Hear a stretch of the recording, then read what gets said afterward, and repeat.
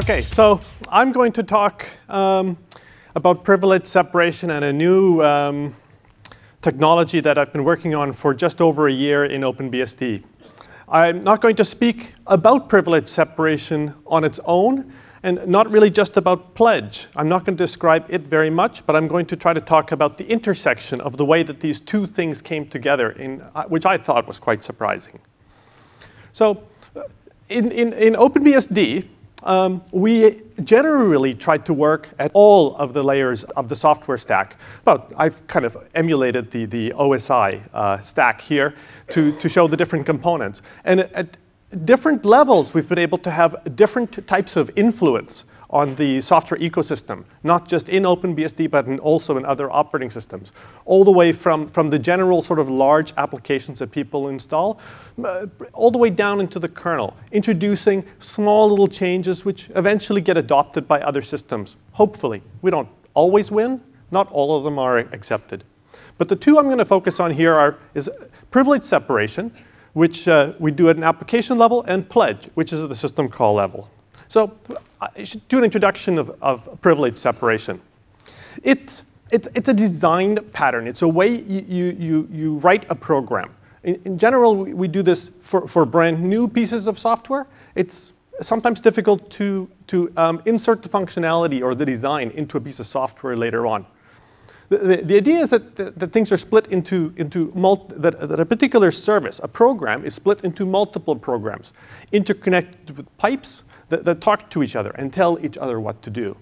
And then each process is designed to perform a separate function, a security function of this nature or a function of that nature.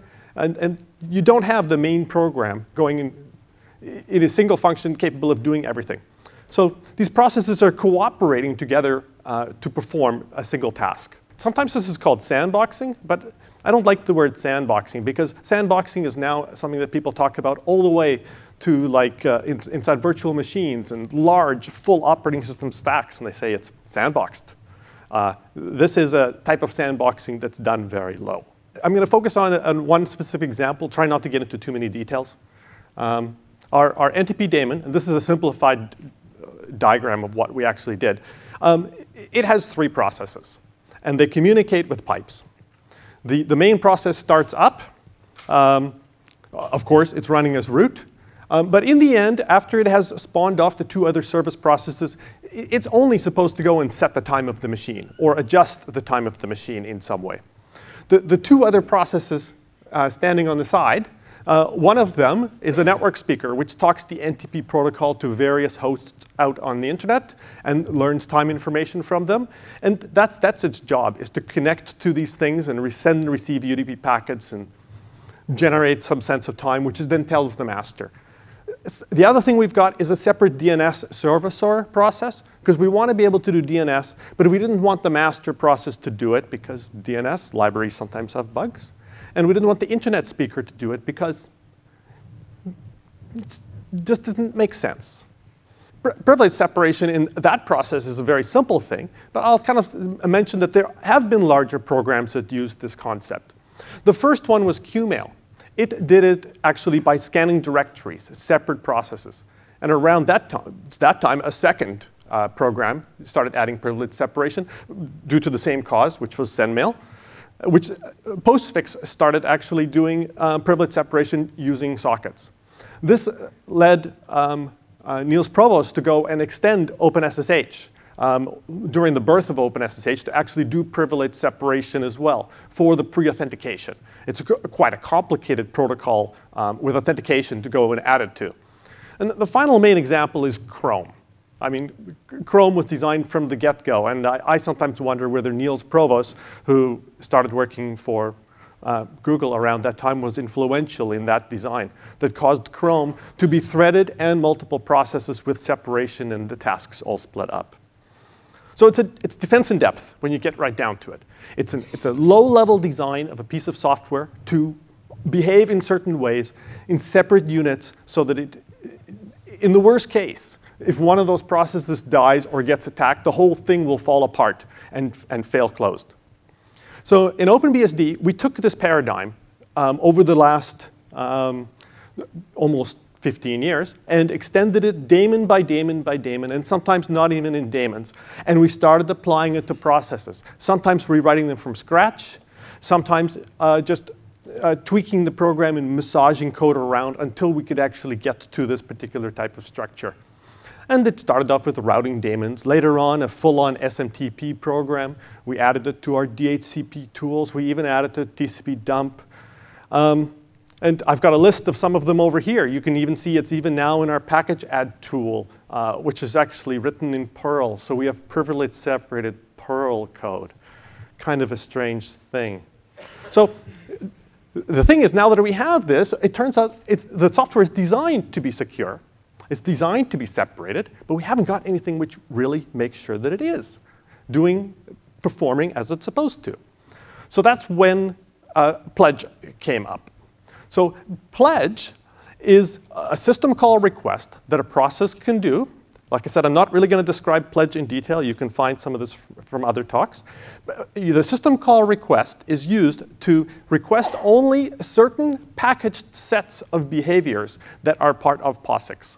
And we have subsets like standard I/O, which is your general sort of everyday library functionalities that pieces of software need to deal with open file descriptors or not. We have read path, write path, and create path to read files out of the file system or create new files in the file system. Or we have cpath, cpath is for creating them. We have fattr, which is an attribute which allows some types of chmod and chown modifications on files. And then you have your inet for being able to open sockets. We have a DNS separated out into a separate functionality. And the really important ones over there are file descriptor passing, sending, and receiving, which are fundamental to many pieces of privilege separated software, that they want to be able to exchange file descriptors between each other. This is not like seccomp at all.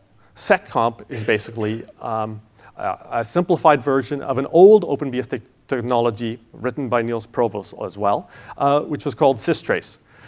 Seccomp is only really a filter of the actual system calls. Pledge is more than macro packages of system calls. There are some deep behaviors inside the kernel that really work with the way that modern programs are written. To go back to the NTP example, since the processes were already separated to have these particular rules, it turns out that we pretty much just have to categorize them into these behaviors, that one of them is an inet speaker, and the other one is a DNS speaker, and the other one is allowed to set the time. It seems really simplistic to expose this for an NTP daemon, but it's a goal that we try to apply to each of our pieces of software to revamp them and move them around, to try to achieve this as a target. Such a type of simplicity. Unlike something like seccomp and other sorts of tools like that, they usually are an outside monitor or such. With pledge, the idea really is that a process goes and says, from this moment of time in the code where I am, I promise that I will only use these subsets of POSIX. I will not use anything else.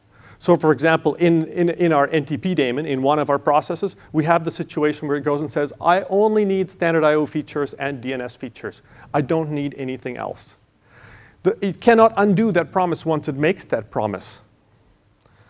And if it violates it, it gets killed. So here's an example of the process trying to open up a socket, and it's not allowed to open up a socket. And therefore, it gets killed.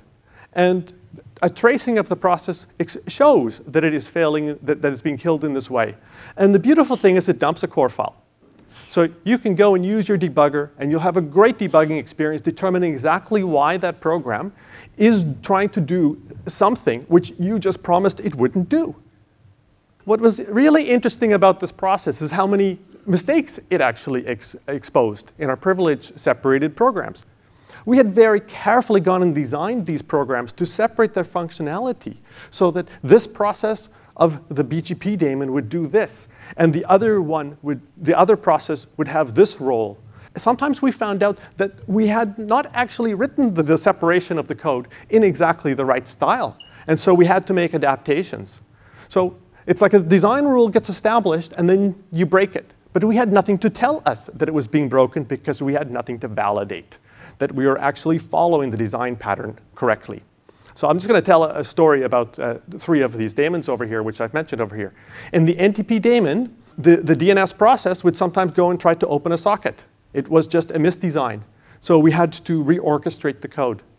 The BGP daemon and a lot of the other routing daemons were very interesting. They are a triangle of 3 processes that work together. A main process that can enter routes into the kernel to teach the kernel what the routing should be. And a second process, which is your internet speaker, which speaks your BGP or whatever routing protocol. That process uses a pipe connected to a route decision engine, which does all of the number crunching to decide what your route should be, which feeds it back to the main process that can insert them into the kernel. In the BGP daemon, we actually discovered to our surprise that our session engine, speaking with the internet, was opening sockets to the outside world. That doesn't make any sense. So, I mean, it's supposed to speak to the internet, read and write, but it doesn't mean it has to be the one opening the sessions. So we changed it so the main process, the main engine, opens the sockets to the outside, immediately passes the file descriptions to the session engine, so the session engine can then talk to the internet until the sockets are closed. And this is a very wonderful design, because the internet-facing receiving process, if it gets corrupted, is no longer able to open a socket to the outside world. It can only operate on what it has. In TCP dump, we had another situation where we have the separation of a beautiful parser that just goes and does text parsing and shoves it out to standard output. The entire packet filtering is separated into another process until you type Control-C. And when you type Control-C, you discover it does an I/O control against the BPF descriptor that it's not even supposed to have to go and look at the statistics. Like, that was crazy. So we had to move the statistical handling out to the main process. So it's very, very nice to actually have this mechanism to determine whether our privilege separated designs were correct or not. There's future work to be done as a result of this.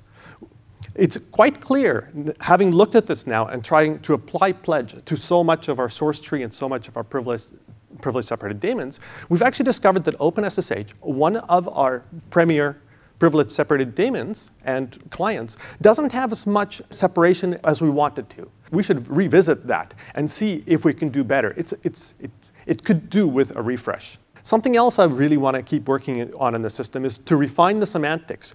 There's some edge conditions that I'd like to make just slightly better, and there's other members of the team working with me to try to refine these. But we don't want to refine too far, because other operating systems have also indicated an interest in actually adopting something like this. But it's not quite clear whether exactly the same semantics we've invented for OpenBSD will be directly implementable by them. It's probably easier for Solaris to adopt something like this than it is for Linux, because they have so much binary compatibility that they don't want to go and change. And also, it's going to be important for us to keep on observing how other people out on the internet modifying their software try to use pledge. And if they try to use pledge, we should pay attention to that. And we should see if it doesn't work in some cases, have that influence semantics, and we should try to assist people. Because pledge on its own is one thing, but privilege separation is also now being attempted by a few more people. And I think I should probably close with a general observation that has come out of this, which is how important it was to actually have these two components fit together, one of them validating the other one. Because without that validation, we thought we were doing a really great job at privilege separation, but we weren't. But pledge on its own wouldn't have been developed if it wasn't for this large body of privilege separated software that was showing that refinements that isolation was plausible to be able to define the set of pledge operations. So perfection is impossible to achieve unless we have something keeping us honest. Thank you very much.